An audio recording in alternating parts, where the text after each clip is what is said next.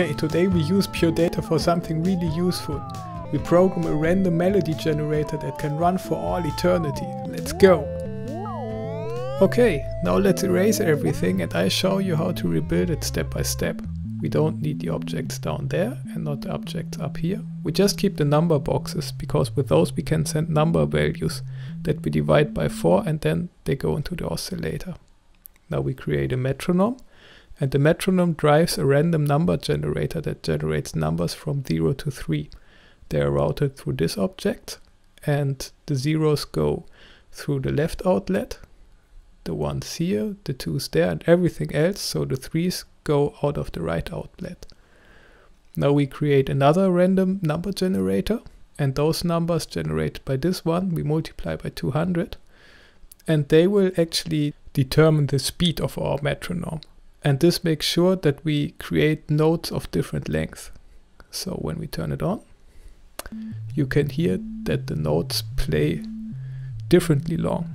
And because we always want to have 2 notes playing at a time, we create another oscillator down here. And we take the numbers that we use for the first oscillator to create those notes, but we do a little trick with it, because we multiply the numbers with the output of the random number generator up there. Okay, now we have our base unit done. So let's take the whole package and we make a copy of it so we can generate another melody generator. And in this one we don't want to generate bass sounds, so we replace the divide by 4 with another object. And this line object is used to slide from one number value to another. In our case, this will make it possible to slide from one tonal value to another smoothly. And we can determine the time in which this happens by putting input into the middle inlet of the line object. And for this, we use the output of our random number generator. It still goes into the metronome, but first it goes into the line object. And now we connect everything to the digital to analog converter, which is your sound card. And now when we turn the whole thing off and on again, you will hear that now we have a melody of sliding tonal values, which is 2 octaves higher. Well, but we want more. So we create another melody generator that we put on the right side over here and connect everything accordingly like we did on the left side. Also this object down here. And then we connect everything to the digital to analog converter again. And now when we turn it off and on again, you hear that we now have 2 melodies playing at a higher pitch at the same time.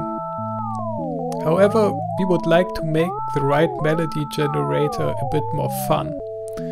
And one thing that we will do is to generate a function that allows us to change the volume of it dynamically. You might have noticed that right now all the tones are playing at the same volume. And for the right one, we will write this little dialogue that I'm creating over here. We need a metronome again, and also a line object, and some other object as well. The purpose will become clear quite shortly. So now when we have this, we stretch it all a bit. This comes here and this moves a bit up. And then we move everything a bit up here. And we also again need a random number generator that generates numbers between 0 and 2999. And it will again be used to provide values for the metronome and also for the line object again.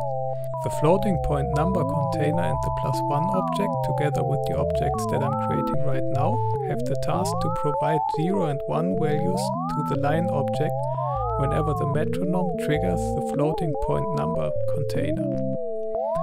Now I have to connect everything right. This goes here, and this one connects up there, and that one is to reset it. Alright. So let's connect everything together again. This one goes there, that one goes there. Okay, so how do we control the volume of the right melody generator with this now? Actually, it's quite easy. We just create one of those audio multiplicator boxes, and you might have noticed that all the other ones are connected directly to the toggle switch on the top.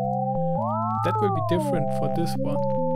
We connect it instead to what we have created on the right side, and then we connect it also to the digital to analog converter, and we erase the connections that we have above that. And now when we turn off and on again, you will notice that one of the higher pitched melodies is changing in volume. The next thing we will do is make the audio signal of the right melody generator pop out a bit more. For that we will make it clip. So we are creating this clip object, and as the signal is created from sine waves, clipping the sine wave will turn it more into something like a square wave. We have to connect this object in between those other two, and we actually have to add a tilde so that it works. So we put this here, erase this connection, and then put it in between. And now you notice that it's far easier to distinguish between the two melodies.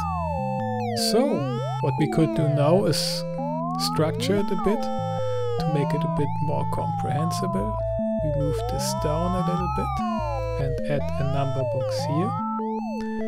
And this gets the output of the second baseline generator. And also on the left we have two tones created at the same time. So we get an output box for that. And the same for the left melody generator. This one does not connect. I need the output of this one. Yeah, now it's right. Okay, so clean this up a little bit. Move this a little bit to the left. And I would say that looks good. Yeah! As you can see, finally your search for a way to generate random music for all eternity has come to an end. And of course, that is just one of the gazillion possibilities that you have with this patch. Let me just list all of them. Number one, for example, you could...